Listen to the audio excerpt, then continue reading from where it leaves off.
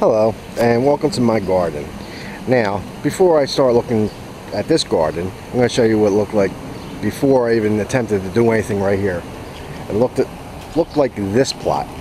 Empty, a lot of high weeds, and not using this because there's a big tree there, and it takes a lot of sun for these plants, so this is a very shaded area. But this area gets the sun it needs for the plants I'm going to be growing. So, let's go in and check it out. Now, we have a rabbit problem around here, and this netting here, you could get at, I guess, like Home Depot and stuff. And 2x4s I found on an empty lot, staked them in the ground, and went 6 inches below with netting because rabbits like to burrow and dig under and come back up and eat plants. So let's go in here, and here I made a little pathway, so say somebody like my mother tries to come in, she don't step on a plant when it's growing. Okay, here we have what I'm going to be growing is garden bean. It's Italian kind of bean. Over here in this little area, I'm going to be growing long hot peppers because I love long hot peppers. Over here, some established plants. I have 3 stalks of corn that's going to be growing. Over here is going to be scallions. A little bit there, okay. Come back here a little bit. Not the angel, whatever it is.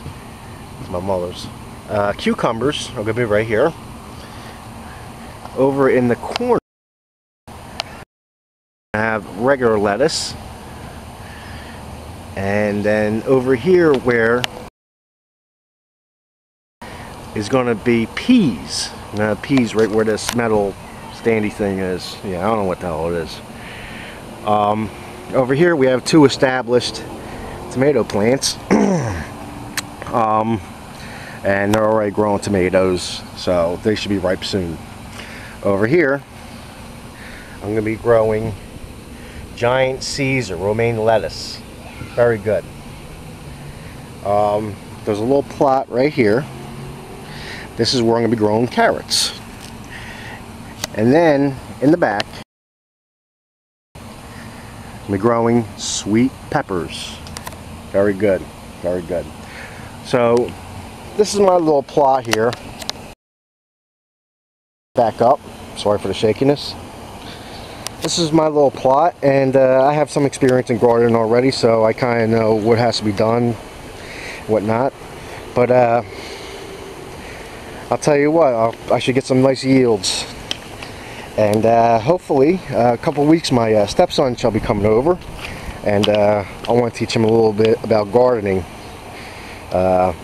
because I think everybody should know how to do it and be self-sufficient, at least in something, you know, because vegetables are very expensive.